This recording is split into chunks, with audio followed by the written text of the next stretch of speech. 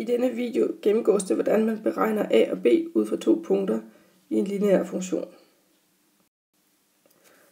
Dette er et eksempel på en eksamensopgave, hvor vi har en tabel, som viser sammenhængen mellem pris for en slangevogn med slange, det har vi hernede, og længden af slangen, som vi har øverst op her. Det antages, at sammenhængen kan beskrives ved y lige med ax plus b, altså en lineær funktion, hvor x er længden af slangen. Så der skal man lige ind og finde længden af slangen, det har vi altså heroppe til, så det er vores x. Og y er prisen i kroner for slangevogn med slange, så det er altså vores y hernede. Og så skal vi bestemme tallene a og b.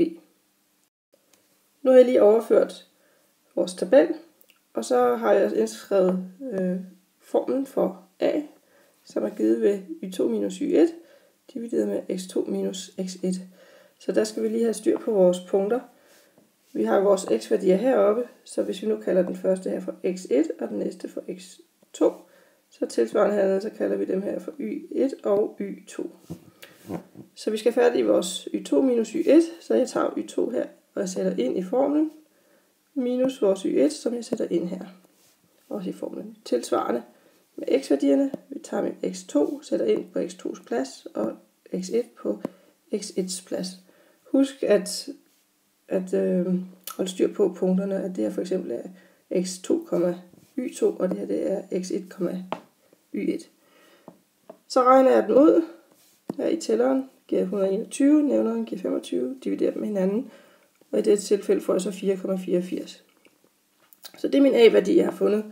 Så skal vi så have beregnet b-værdien, og der tager vi udgangspunkt i formlen for den lineære funktion, y lige med a plus b, og da det nu er b, vi skal have fundet, så er det det, vi gerne vil have isoleret. Så for at få det til at stå alene på den ene side, så skal vi have ax væk, og da det jo er lagt til her, så skal vi altså trække det fra på begge sider, og så ender man med den her formel hernede. Så det er den, jeg bruger, når jeg indsætter mine tal, så er det den formel her, jeg bruger der. Så skal værdierne sættes ind. Jeg vælger en y-værdi, y2, og sætter ind. Og så skal vi have trukket ax fra. Jeg indsætter mit a, som vi har fundet heroppe, og ganger med min x2. Igen husk, at man vælger det samme punkt. Man kunne også godt have valgt punktet herover. Så skulle man sørge for at bruge y1 og x1. Vi regner det ud og får, at b giver 297,50. Og det sidste vi mangler, det er så at indsætte i funktionsforskriften for den lineære funktion. Og det er, hvad jeg har gjort hernede. Jeg har indsat min a og min b-værdi.